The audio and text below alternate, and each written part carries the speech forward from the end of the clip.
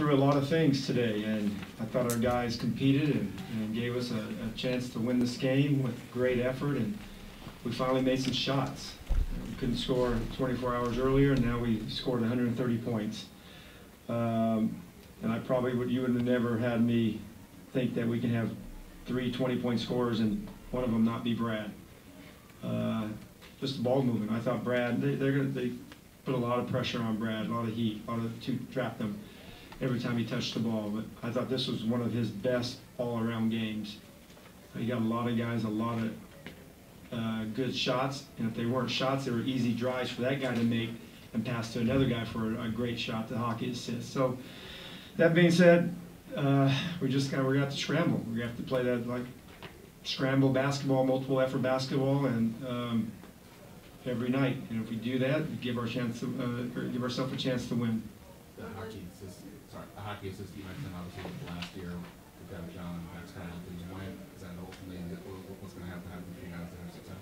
Yeah, we had 35 assists on 48 buckets, and we're going to need everybody. John is, without me saying it, you guys know it, he's an elite talent. Scorer, playmaker, we don't have them. So we need everybody to step up and step into a role that they're going to enjoy, because they're going to play more minutes. And they're going to get opportunities. Tonight, Troy, he got opportunities, and I thought he played well. I give Coach Christian and their staff the go credit. They worked with him a lot and came in and played like he's been with us for a month, and so that's great. Hopefully he can build on this and make 3 out of 4 every night. Thomas Bryant had another really good game, double-double. What impresses you most about him? His energy, his love for the game, and his love to get better. He just has this desire to want to improve every day. And you have guys like that in your program, guys that are hungry and not satisfied and not content, it helps. And he gets after it. Have you been surprised by any of the, like the stats and performances he's provided to his team? Yeah, I mean, I've been surprised. I didn't know, actually, to be quite honest, I didn't know nothing about him. He didn't play last year, but a few minutes here and there with the Lakers. Ernie and our staff found him, and our development guys has developed him. Now he's playing good minutes, starting. And he probably wouldn't have said he would be a starter, if you asked him, a month ago, 2 months ago. But he's earned these minutes, and he's not always going to get 35. But if he's given them, he's going to be ready, and some of the matchups are going to be it's going to be predicated on that. But I thought his energy and his effort and his enthusiasm, you can see it every time down court. Everybody cheers for him. Our crowd cheers for him. Our staff cheers for him. His teammates cheer for him. That's what you want. You want to celebrate your teammates. Played a shorter rotation tonight than usual, obviously.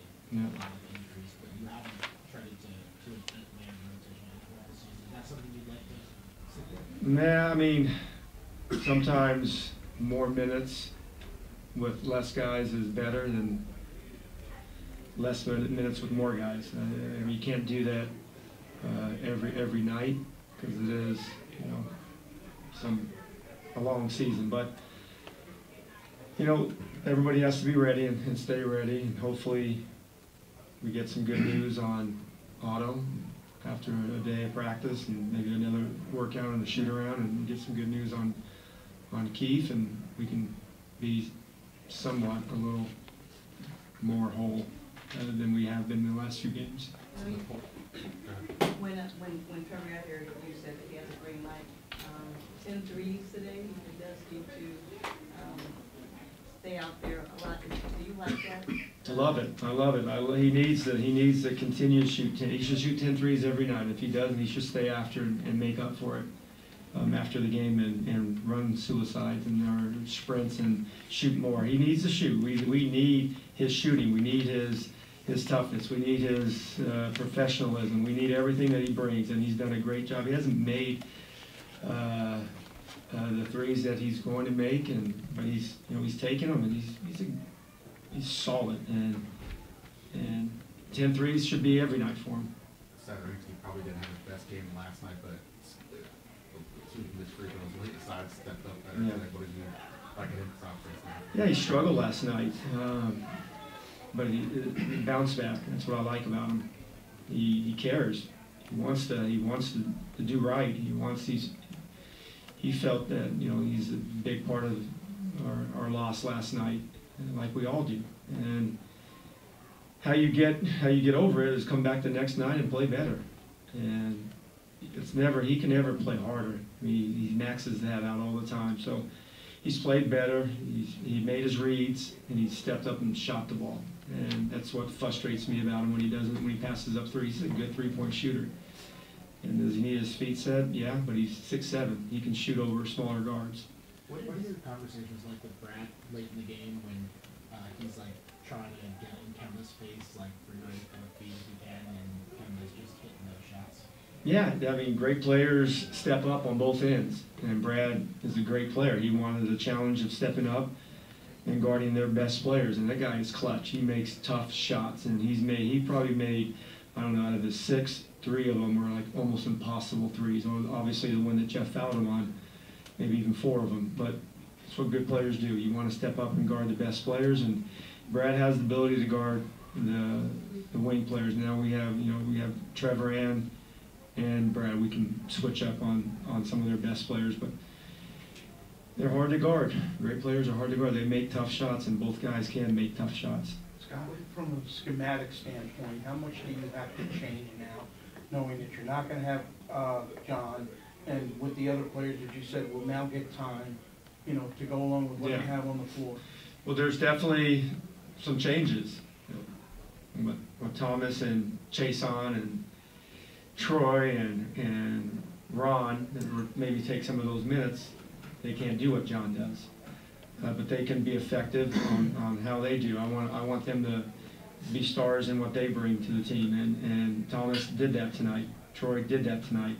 Chason did that tonight, and that's what they have to continue to do.